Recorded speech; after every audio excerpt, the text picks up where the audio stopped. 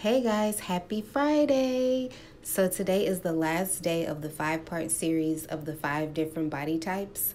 I'm so glad you have joined this journey with me.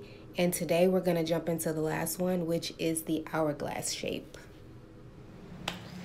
Hey y'all, hey, happy Friday. So I am back with the last day and number 5 of the 5-part series for the 5 body types. And today is hourglass. Um, Last but not least, hourglass. And I'm gonna be the example for this body type. As you can see, I'm standing up today. I also have some examples back here to show you. And yeah, I got my little paper to keep me in line. So yes, for the hourglass shape, it is someone who has a fuller bust, someone who has a more defined waist, and someone with fuller, rounder hips.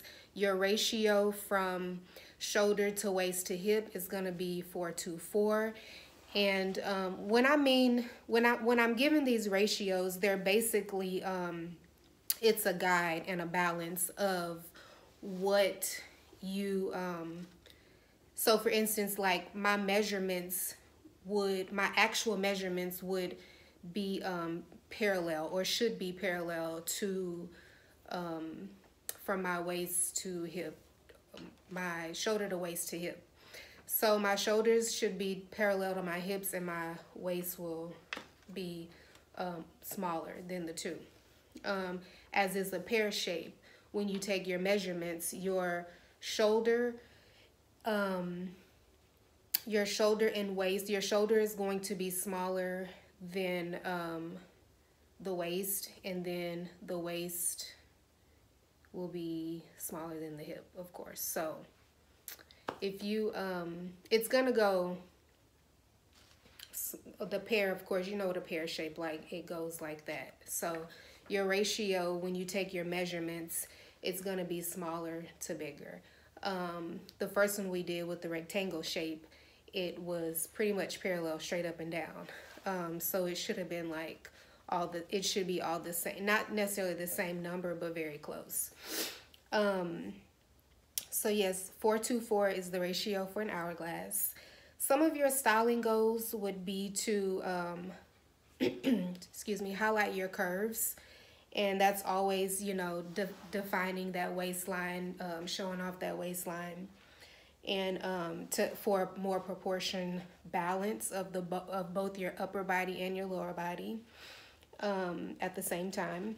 You want to invest in, you know, deep necklines, scoop neck, V's, boat necks. A wrap dress or top is always bomb for hourglass shape, and that's what I'm wearing today. Peplum tops, skirts, and dresses.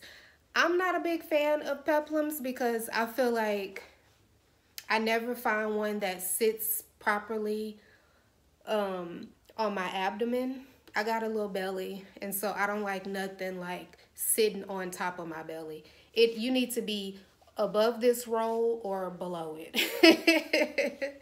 Bodycon dresses, belts to accent the waist, boot cut jeans, and straight leg. I'm not a fan of boot cut, but I can appreciate a straight leg jean. Boot cut is, I don't know, they just give me older lady. So you want to stay away from high necklines, which is crazy because I love a good turtleneck. I am a turtleneck girl. And you want to stay away from low-rise jeans. Like I said, I don't like nothing that's going to be like in between this little roll right here. You either need to be up here or I'm not wearing it. And overly embellished dresses, skirts, jackets, whatever. Like I said, I am a fan of sequins, fringe. I love embellishment. Check the earrings. But I also think it's all about the placement of how you're wearing the embellishments. And I have some examples to show you guys. And let's see. And you want to stay away from straight and boxy stuff. because that doesn't accent the waist. And if you've noticed throughout this series, everything is always about creating the look of an hourglass figure. So from rectangle to inverted triangle to apple to pear, it ends up here because all of them give you examples of creating the illusion of what a woman is supposed to look like. And you know, it's someone messaged me the other day in one of the comments and was like, you know, they don't like their apple figure. And I was like, I have a hard time dressing my body a lot of times. So, you know, I don't think any shape is perfect. I don't think any weight is perfect. I think everyone struggles and have, you know, different issues with their own bodies, regardless of what the shape, size, or height is. But the beauty of it is learning and being able to dress it how you want it to be and feeling comfortable with the way you dress it. And so that's why I did this series, and I hope that it was able to help you guys and that you enjoyed it and you had fun. And so I'm going to move on with what I have on today, and it is a faux wrap dress. And when I mean faux, it's not one that I wrap myself. It's already made like a wrap dress. It's a deep V-neck. The lines on this dress they're like vertical, so it does not create a look for my hips to look wider. I think if it was full on horizontal, my hips will look wider. I got a little ruching here which hides the belly, and then I got a little ruffle here on the side. And then it's like it kind of sits, you know, on a like a princess seam. It sits like kind of not on the hip, but like a little bit inside the hip. So it gives you, you know, a smaller, I'm bringing my attention to here. So you see how it's all creating that hourglass shape, you know. With hourglasses, it's always coming inward, and that's how this is doing. So it's bringing your attention like that, if that makes any sense. So yes, it's definitely figure flattering. It's right above the knee. Because of my height, I wouldn't go below the knee. And I learned that a long time ago. This video is going to be a little bit longer, y'all. But I learned a long time ago that based on your height is what's going to make a skirt look good. I always wanted a pleated skirt. And in my midst of being in retail, I learned from a client that I was like, man, I wish, because she was taller, but she was definitely full figured and curvy. And I was like, I would love to wear a pleated skirt. She was like, oh, baby, you can. It just make sure that it's above your knee. And I was like, I never really thought about that. So I found me a pleated skirt, and it was above the knee, and it was cute. And it came like right here up on my waist. So it was high-waisted and above the knee, and it was so cute. But I had sold that skirt, and I kind of hate it, but it is what it is. So I'm going to move on to some pieces that I like first, that I think accent my body shape, and I'll tell you why. So this is a sequins top. It's one of my favorites. I call it vintage, and it's a thrifted top. And the reason why I feel like this is this does well on my shape, one, because you can tell how it comes in. It's narrow at the waist, and it comes in, you know, at the hem.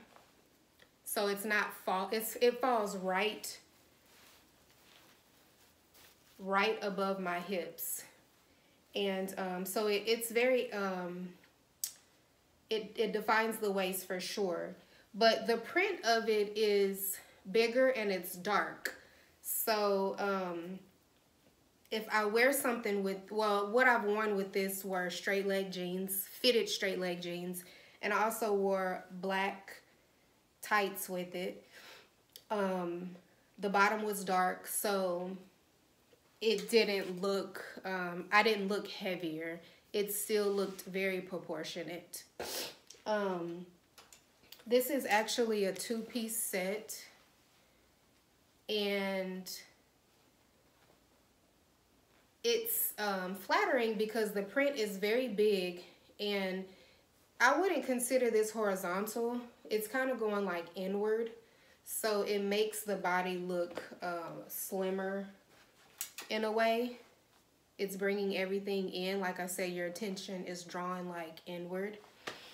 And another one of those dresses, this is the dress that I was talking about on the last video that I wore for New Year's Eve one year, and those embellishments.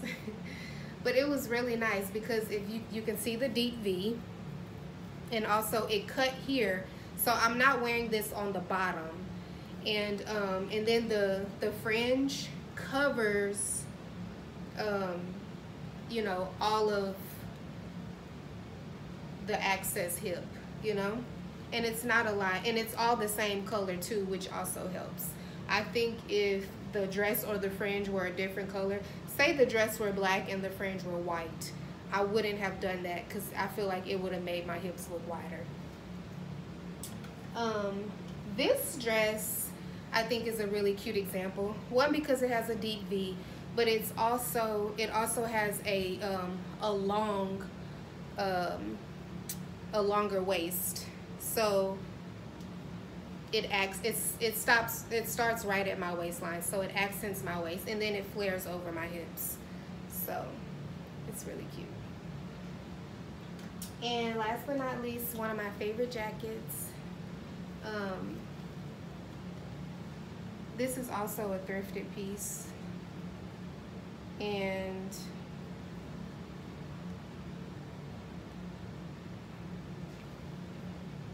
when you button it, it's cinched in, and it also comes to a point here right before the hip area, which again draws the attention here. So anything that draws the attention inward is creating a smaller waist and accenting the hip, or you know, drawing not so much attention to the hip. So hopefully that was fun.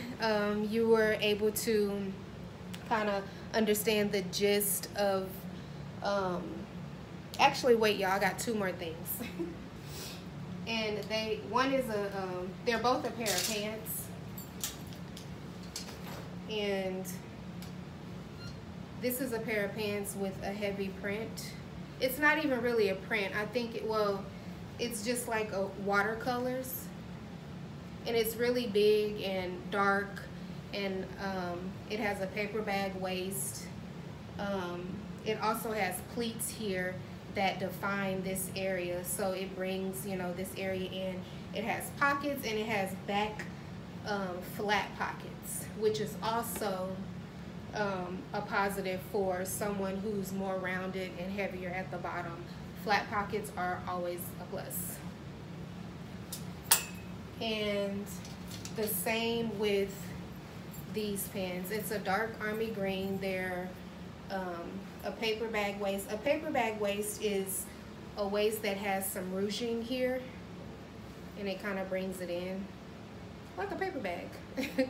And it also has the flat pockets in the back. So, and it's the legs for both of these were straight legs, so they're not wide and they're not skinny. So yes, now that is the end of it. And I hope you had fun. I hope this was very helpful. I had fun, and it's the end of it, y'all. So like, comment, share some of your pictures, invite people to Facing Fashion, and hopefully I'll come up with another series and we'll have fun with that one too. Love y'all. Thank you guys so much for tuning in. I hope that you come back for more. Please stay tuned. Go and like Facing Fashion on Facebook. Thank you.